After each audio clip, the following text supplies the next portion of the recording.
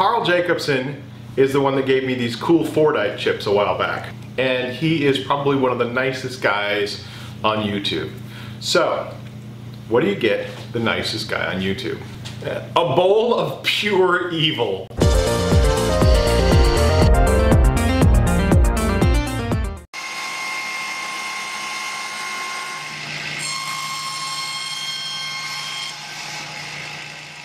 Okay, so this is the object we're going to be casting today. It's 8.5 inches in diameter and about 4.5 inches high.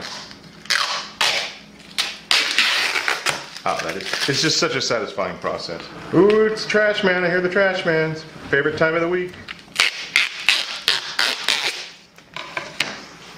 And we're just going to start assembling it. This is not the only way to do it, but this is the way that I'm doing it. Will it work? If you've been watching for any period of time, you know I don't know yet. And I reinforced all the edges and seams with some packing tape. And it feels much more rigid now that that packing tape has been added. The item that we're going to be taking a shape of fits well in here. Will some silicone get underneath there? I mean, it might. Maybe I should protect against that. Alright, let's get a little bit of clay here. When I was a kid, they had us make ashtrays for our parents. That's how old I am, you can tell. I remember bringing it home, my mom was like, thanks? What am I supposed to do with an ashtray? And we just press down and give ourselves a nice good bond. Alright, next step. Let's actually mix up the silicone. I'm going to guess that I'm going to need at least 2 quarts. If I need more, I can mix more.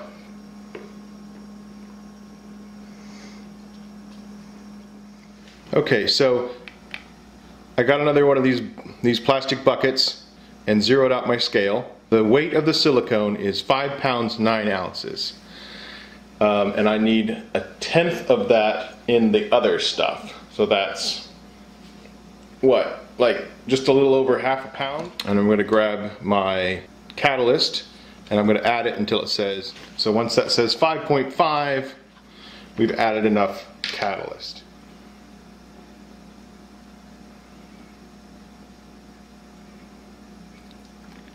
Okay, that's more than I wanted. I got excited, I guess. This is mold release. You can buy it online or in a plastic store.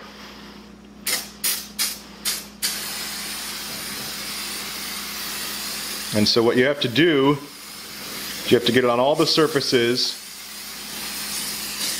and then you have to wait for it to dry. So we'll set that aside and let it dry.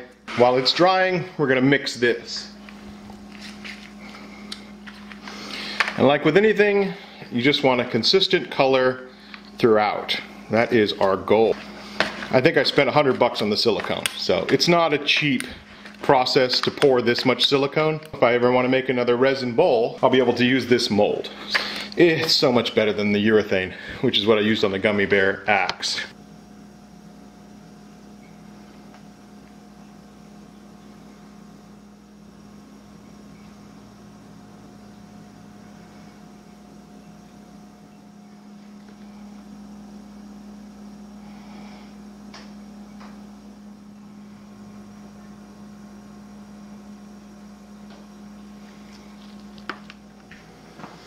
I've got some more in the container. I'm going to try to scrape it out. It's had a couple days to set up and we are good now. And let's see if we can't free this sucker.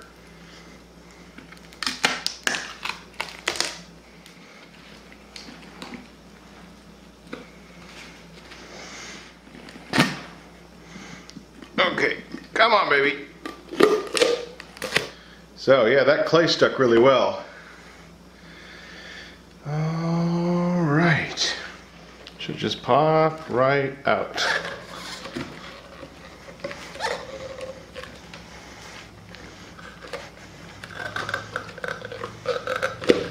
Look at that!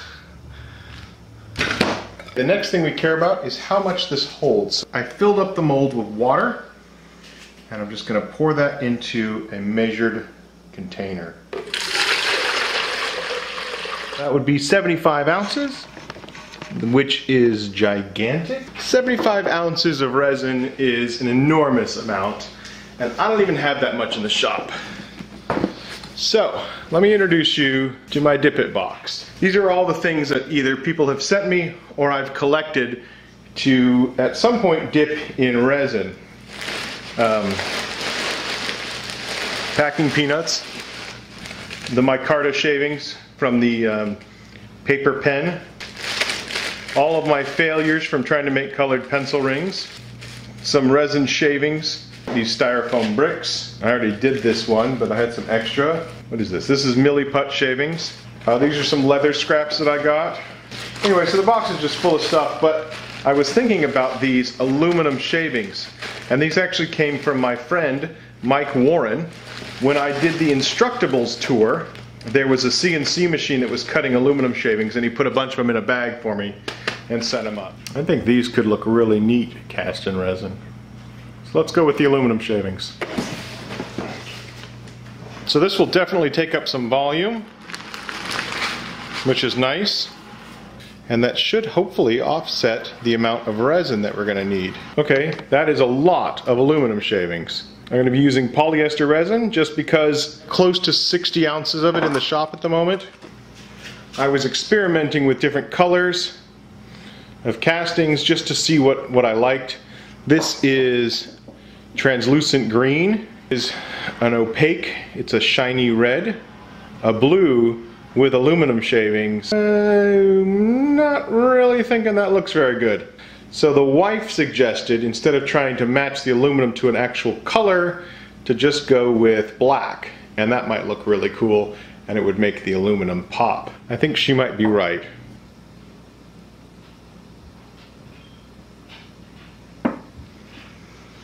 Oh, right. And it smells. Hold on, let me put on my mask. Since we're going to be pouring multiple layers, we're going to do 5 drops of catalyst per ounce. So 5 times 20 is 100 drops of catalyst. 1, 2, 3, 4, 5, 6, 97, 98, 99, 100. Okay. Woo! We got our counting in for the day. We're going to add our pigment powder. And we're going to add a lot.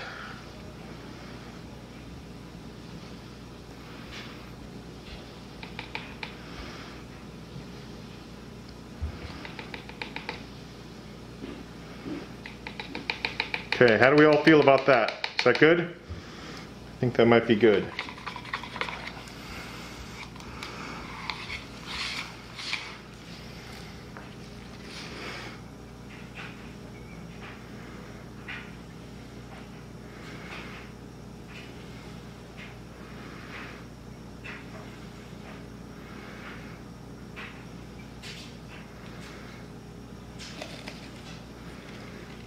So 20 ounces just disappeared into nothingness, like we didn't even pour it.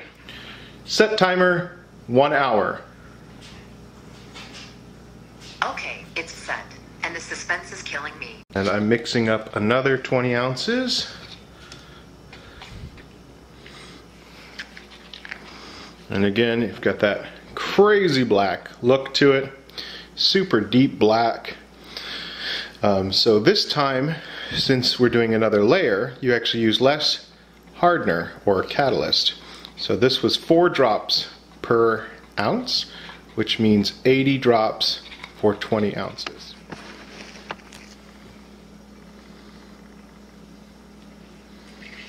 Still not sure how far up that's going and how much we're going to have to put in. I'm going to wait and then we'll put in some more. Alright, so I got a little nervous there after pouring in 40 ounces and not being able to see it. So what I've done here is I've just kind of dug a little hole. So I've got this block of wood and we're going to turn that down to this shape and we're going to fill up this center section with a block of wood so as we don't use up resin that we don't need. So let's see if that fits.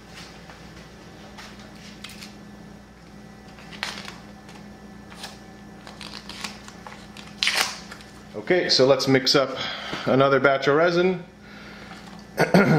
and hope that that's the last one.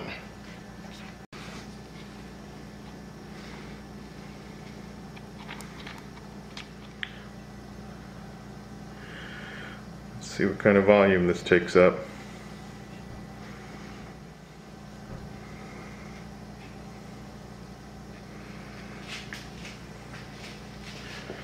I feel like this is an endless pit, but we know how big it is. We know it's 75 ounces, and we've already put 40 in. 40 plus 16, that's 56 ounces. This should be visible. I have to say, I'm a little surprised that it didn't go up a little higher. It's like the aluminum doesn't even take up any room. Why is the aluminum not taking up space? It was a huge volume of aluminum. I don't know, which is, I gotta be honest, surprising.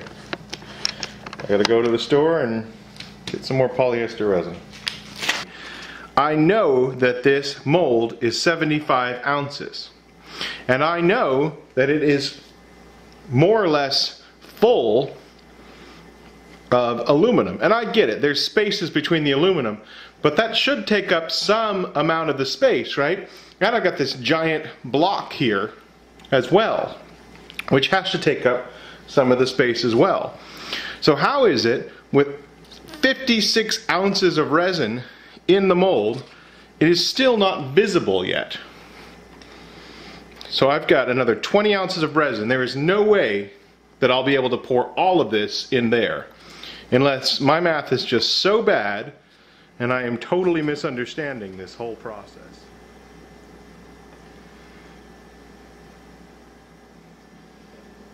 Okay, now look here. This is ridiculous. So apparently I'm just stupid, because I have now poured 76 ounces of resin into a mold that I've got labeled as only holding 75 ounces, but I've also filled the whole thing with aluminum and a giant plug of wood. So clearly I measured this wrong.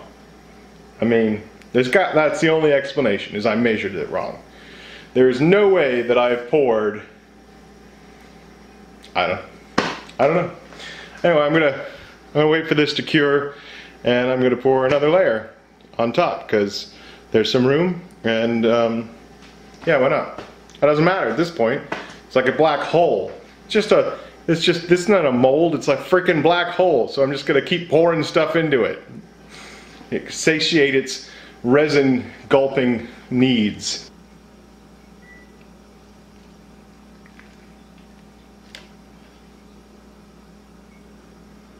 Alright, and so there we go, the final 10 ounces. And, ooh, yuck, and a little unmixed, a little bit that didn't pour out from the last mix. That's pretty nasty. This is full to the top. It's going to be a really cool blank for Carl, and I think it's going to be, if I'm honest, it's going to be a beautiful bowl if he's able to turn it without, I don't know, killing himself. Hopefully. Oh, look at that, it totally. Oh, will you look at that? This is a murder bowl. This is a horrible thing to send to somebody. Take a picture and send it to Carl. Carl, I made a murder bowl. This is the nastiest thing I have ever made somebody. Aluminum shavings and polyester resin. It weighs a ton, and it hurts just to touch it. Thank you, Carl, for being my friend, for being nice, for helping me out. I got you a present. I'm going to be sending this up to Oregon, to Carl, and he's going to try to turn it on the lathe. He is arguably one of the best turners on YouTube, so if anybody can do this, it's going to be Carl. But He's not gonna like it. It's not gonna be fun. I'm mostly sorry. All right, so I'm gonna put a link to that video right over here. Go ahead and check that out. As of this point, I have no idea what it's gonna look like, but here it is in the raw form, and here it is in the finished form. Thank you very much for watching. I hope you enjoyed this episode, and I will catch you guys on the next one.